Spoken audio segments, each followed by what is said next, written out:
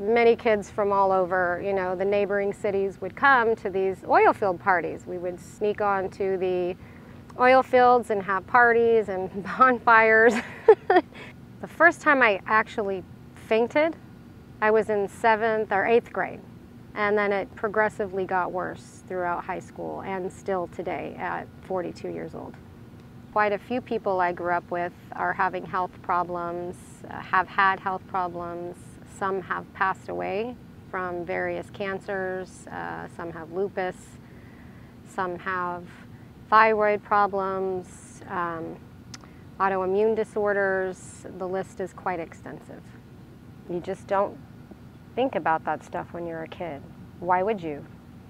And nobody was handing out pamphlets talking about, you know, concerns or the possibilities of what could occur growing up right next to oil fields. I mean, even a pack of cigarettes gives a warning on the side of it.